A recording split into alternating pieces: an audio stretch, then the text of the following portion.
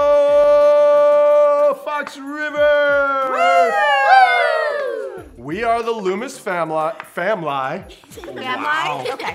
We're the Loomis family. Yes, but they sometimes call us the Lumai, correct? Yeah. I'm Liz. I'm Rick, I'm Emily. I'm Olivia. I'm Elliot. I'm Jillian.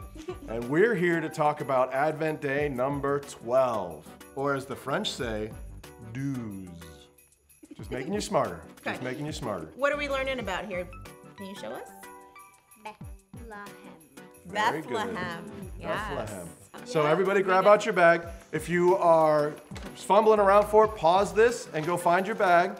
And let's pull out what we're gonna learn about this week. What is it, Liv? Ooh. Cracker. Crackers? Crackers? Crackers. What are we gonna do with crackers? Well, we can eat them.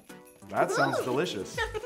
Well, so what's the importance of crackers?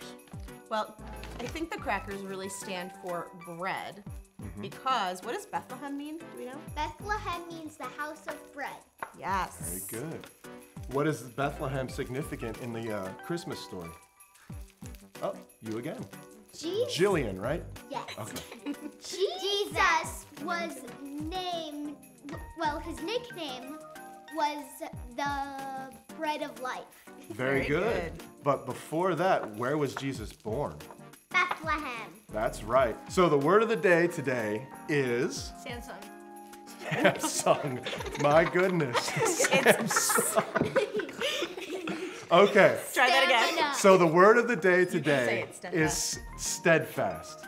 And what we're talking about is the journey that both Mary and Joseph took to get back to Bethlehem. The reason why Mary and Joseph had to go back to Bethlehem was because that's where Joseph's ancestors were from. And they were being counted in a census. They were being counted, correct. How far away did they have to go? Do you remember?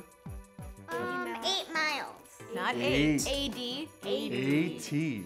Yes, very good. And So- it was not a flat journey. There was lots of hills, and it was a really tough journey for Mary, who was almost ready to have her baby. Yes. I mean, you gave me such a hard time for the 1 mile to get to the hospital. I couldn't imagine. There's a 80 story. miles. Woo! There's a story about So they went to Bethlehem for the census, and that is where Mary gave birth to Jesus. Yes, and again, because Bethlehem is also the house of bread, and Jesus called himself the bread of life, we use the crackers to symbolize that bread of life. Okay, who wants to eat the crackers? Let's eat them. All right? You savages, we fed you breakfast. Why don't you guys break out your crackers and talk about what you've learned from Advent lessons so far? With all that being said, from our family to your family, we wish you guys a Merry Christmas!